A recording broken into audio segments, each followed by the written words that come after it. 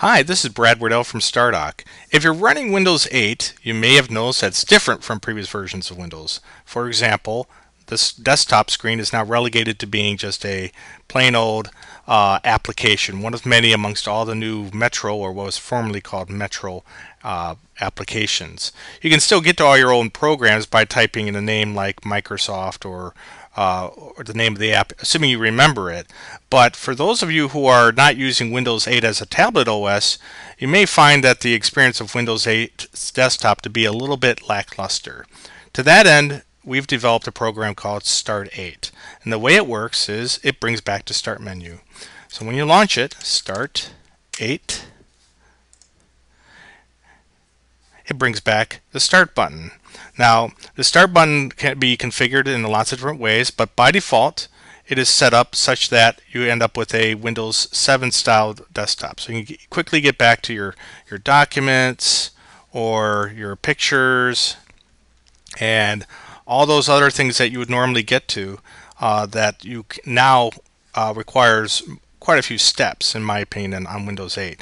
Now you can come over here and you can configure it so that, for example, you can set to automatically log you into the desktop instead of the start screen. You can either use the classic style start menu, which is what it defaults to, or if you want, you can have it bring up the Metro style one. So if you're one of those people who does like the new Metro stuff, but you don't like the context switch of moving from your desktop to a totally different screen, that's okay, you can do that. I, however, do not. You can also have it configured to go to the full screen start screen if you want. Use the Win key to bring up the start menu, or I'm sorry, start screen.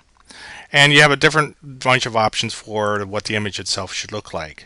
So this is a program that it's very simple. It does what you want. You get your search back down here if you're looking for a particular program, or your most commonly used programs show up here. You can pin things around if you want. You can even, believe it or not, launch search and launch Metro apps. So I can come over here and go to weather, click on that, and it'll launch it as a full screen weather app, but as you can see, I get it back. And then if I hit the Windows key or Alt Escape, no problem, I instantly can get to my existing stuff. So we hope you like what you see, and you can visit us at www.start8.com to get it.